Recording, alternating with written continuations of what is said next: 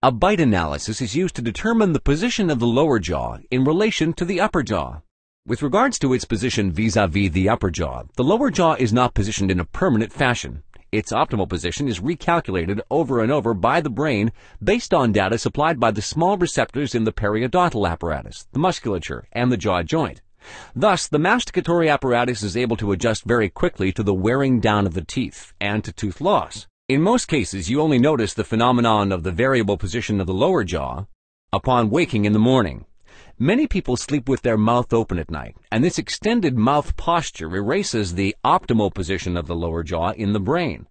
The result is a feeling upon waking in the morning that your teeth don't fit together well.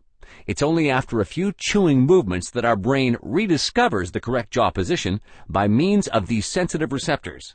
Then we can begin the day comfortably. If the lower jaw is pressed into an unfavorable position, for example due to a bad dental prosthesis, it can cause facial pain, jaw joint pain, and even headaches. In individuals with a full set of teeth, the position of the jaws is determined by the dentition.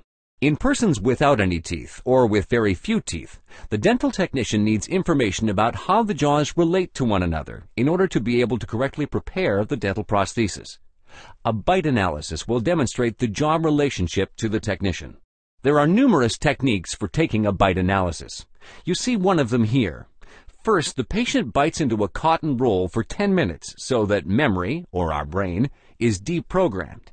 Afterwards, the practitioner grabs the patient's lower jaw through a special grip and closes it, thereby pushing the mandibular condyles to the upper front.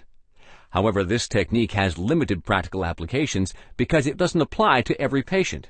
It should only be used on patients who, due to severely reduced teeth, don't possess a clear dental arch. For these patients, their lower jaw cannot be positioned in a reproducible fashion. During the bite analysis procedure, a silicone squeezer is placed between the two toothless or sparsely toothed jaws. Based on the impressions of the jaw ridges in the squeezers, the technician can now roughly position the plaster models and prepare what is known as a bite splint. With the aid of the bite splint, a second bite analysis is performed, during which the patient wears the bite splint instead of the squeezer. Thus, the determination of the jaw position is even more accurate. Nowadays, it's assumed that the ideal position of the mandibular condyles in the large joint socket is at the top front. Therefore, one attempts to achieve this position in the lower jaw during the reconstruction of the bite. In the past, and even sometimes today, the lower jaws of many patients with teeth were forced into a target position by means of new dentures and/or the cutting of teeth. This makes no sense whatsoever.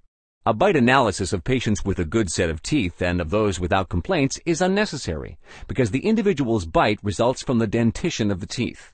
Although it may deviate from the ideal bite, this fact actually doesn't matter at all. Thus, a bite analysis only makes sense if there's a lack of reference points. For example, in case of a severely reduced bite or a toothless patient, it's very rare that a new bite is sought in patients with a full set of teeth, like those with facial and/or jaw joint disorders. For such purposes, the remaining teeth must be cut to accommodate the new bite situation.